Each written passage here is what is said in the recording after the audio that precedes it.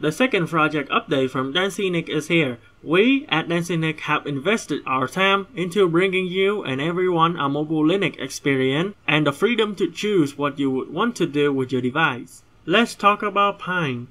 Unbox is now perfectly usable on the PinePhone.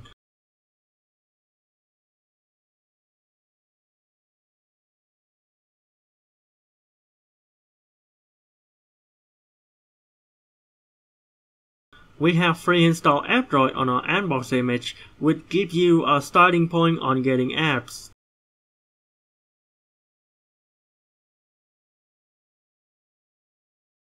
Keyboard is now also working under Unbox using simple keyboard as input method. Firefox is now usable on a mobile display after some tweaks to its user interface and config. Along with mobile user agent, this phone could do some web browsing on the go.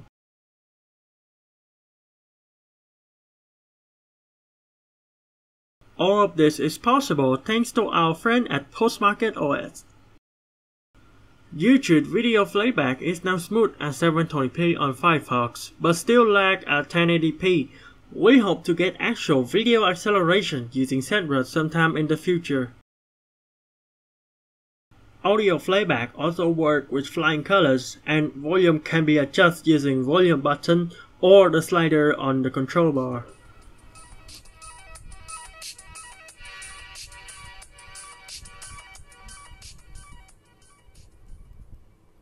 HDMI at 1080p 60Hz is also working on the PinePhone and is integrated to our kernel.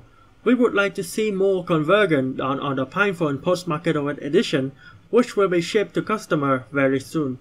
For the Redmi 4X, codenamed Santoni, we have managed to get USB port installer to work, and hopefully we can get it to upstream sometime next month. We would like to thank to all the people that have supported us, and we hope your contributions also help us and Mobile Linux. You can follow us on Twitter at DanctNIX and join our community on Discord or Matrix.